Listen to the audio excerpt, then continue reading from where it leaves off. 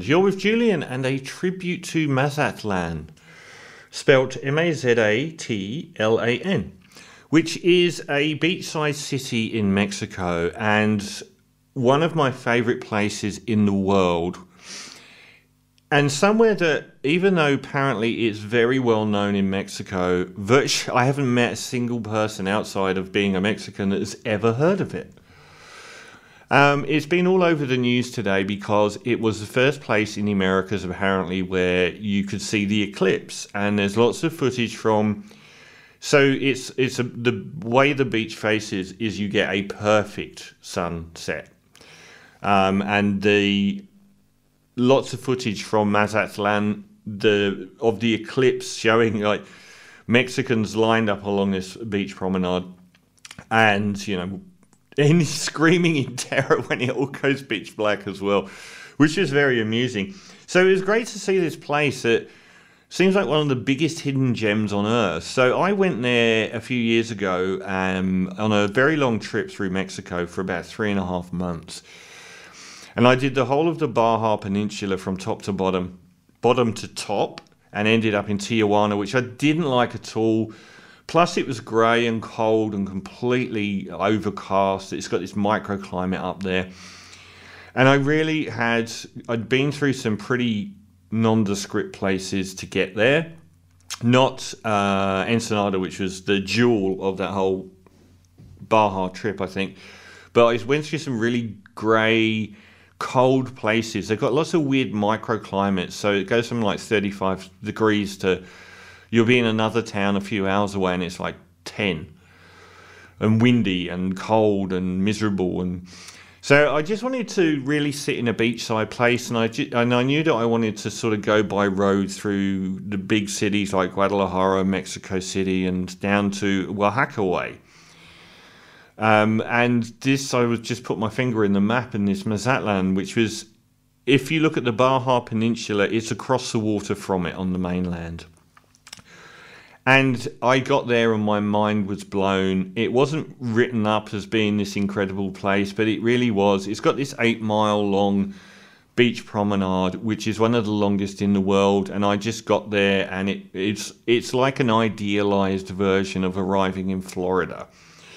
So there are all these like women in sports active wear rollerblading along with small dogs on leads, and just the most incredible. Like the main beach itself must be about 3 or 4 miles long on its own, and then this promenade just keeps going through smaller beaches, each one having its own flavor. And like the last one was like this sort of almost, I think, quite pebbly crescent beach where it had like all these ye-olde restaurants circling it.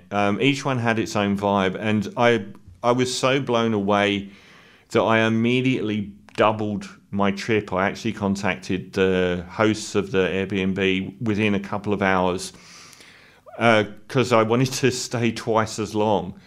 It's an incredible setup because it's not a small beachside town. It's about 500,000 people. And I suspect a lot of people would never consider going there because it's in the state of Sinaloa. And it is actually the place where El Chapo and his mate were. There was the other leader of the Sinaloa cartel who ran fishing boats from Mazatlán. And when I got off the plane, the taxi went past the prison that El Chapo actually escaped from. So I guess that that side of it might make people think that it's this incredibly dangerous place. Like everywhere I went in Mexico, I felt safer than walking around Sydney at night, to be honest.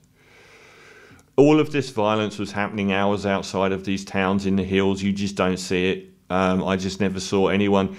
The only time I saw anyone raise their voices, it was in song. I never saw anyone even having violent arguments like you would in the pubs in Sydney. It's across the water from the Cabos and La Paz and Cabo San Lucas and San Jose del Cabo. These were like the top murder per capita regions on Earth. But when I was there, it was like number 1 was the Cabos, was the murder rate in the world.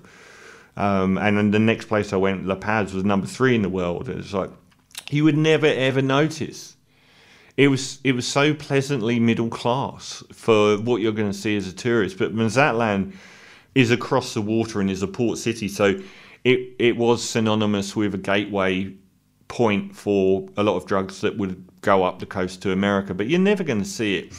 As a setup, it's amazing because at the north end of this very long beach promenade is kind of like the Acapulco of old, where it's all these big international hotels and lots of places like chains like, you know, Starbucks and so on, which is actually pretty unusual in Mexico, and the least interesting part. And then you've got this beach that's twice the size of Manly Beach, which is just one of the most idyllic places on earth. It points straight at the sunset.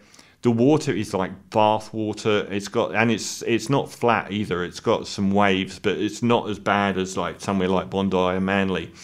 You just have to sort of pick spots along this 3 or 4 mile long beach, and it's got huts which are big enough that some of them have got like concrete floors and have like live bands on. It's amazing, and the whole promenade all day, all night has, you know, people playing little bands along the way. You can just walk up and down it every day and never get bored. You come around to these other bays where there's a different flavour of life going on.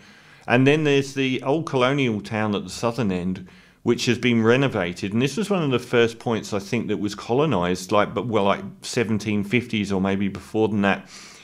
And they have reconstructed it, and it looks like a film set version of Paris. Like these cobbled streets and the street lights, and it's just beautiful. So I just wanted to do a shout out to Mazatlan, because I've never seen it in the news before, and it's one of the best beach places, one of the greatest beach promenades, the life and the restaurants and the bars, and not just the sand and the sea, which are both incredible, and everyone gathers at sunset. There's like thousands of people every single day.